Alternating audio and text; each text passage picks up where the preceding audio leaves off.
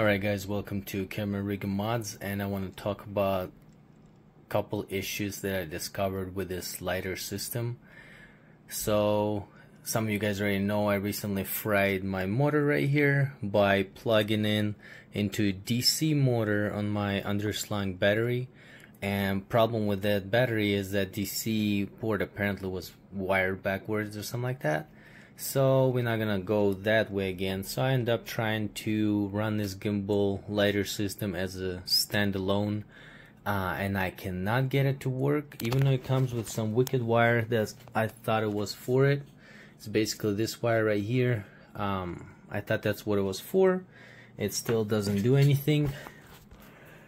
And I discovered interesting firmware error that if you have, for example, your Lidar system in automatic, as you guys see right now, and you go into the sport mode, it actually locks the Lidar in that exact menu. So you cannot switch to manual if you're in the sport mode. And I believe it's a firmware error. And vice versa, if you in auto and you go into sport mode, you cannot switch it until you shut the sport mode off. Basically, sport mode locks the Lidar mode, whatever it's in auto or manual. Now, another discovery I did for those of you that want to use a Raven Eye, you can actually use Raven Eye while having Lidar system running. So for right now, what I did, I have my motor connected like you normally would in its motor port, but the Lidar system is, as you see, the port is unplugged.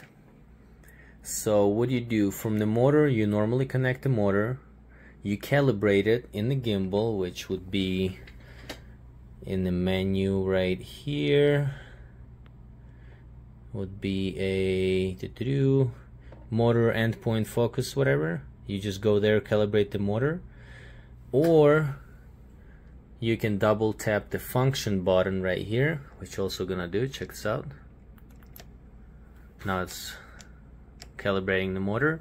So what I did, back to the story, I plugged in the motor like you normally would, and then I ran the wire that came with actually gimbal, one of the USB wires. I plugged into the Lidar system on this hole right here, the first by the lens, closer to the lens. And what it does, your Lidar system still works, right? It's focusing. You can switch between manual or automatic by pressing function here, or if you have M button programmed for it, you can do that. So anyways, for example, let's press M button. Well, technically should have stopped. Here we go. Now it is fully manual. Now we press M again, and it should have been automatic. Should have been. It's still in manual. Here we go. Well, here we go. It's a little glitchy right now.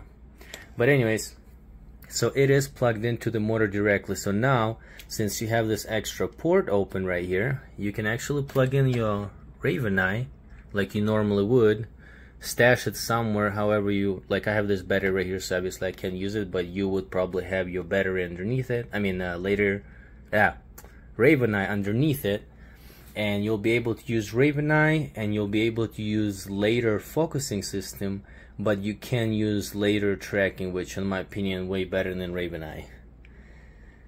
So that's the thing right here. But like I said, I cannot get this to be standalone. I don't know why. I tried using this USB port. I was able to get it to where power goes through the motor to Lidar system like right now, but it's stuck in manual, or it basically blinks the green light twice right here. And according to the manual PDF file that I downloaded from DJI, that means that lens is not calibrated even though it's calibrated. So I can only use manual, I believe. Let me try it real quick. So what I did right now, I ran this USB little adapter through this cable that came with the Lidar to the motor, and the cable that I have from my gimbal, I plugged into actual Lidar. I'm sorry, so USB from the battery to the motor, from the motor to the Lidar. But the wicked thing is that Lidar comes with the two cables, this one and this one. And this one literally doesn't do anything. Like, I tried plugging in different ways. It tells you right here to the Lidar. This one probably goes to the Rs3 Pro, and doesn't do anything. I don't know what it's for. Not what I thought it was. But anyways, I use gimbal cable that came with it to run to Lidar, and now you can see the light blinking green, which according to the PDF means it's not calibrated. So we double click it, you can see the lens starting to calibrate, and it's basically a standalone right now. If you're looking at my setup right here, I unplugged the cable from the gimbal, and you can see again the light blinking. So let's see if I can, well, obviously I can't use the gimbal, duh, stupid.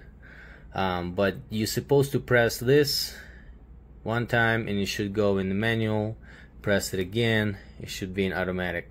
But unfortunately it doesn't work, so hopefully that's next day. Hopefully we'll figure it out, or somebody figured this out before me. But for tonight, that's it. Peace.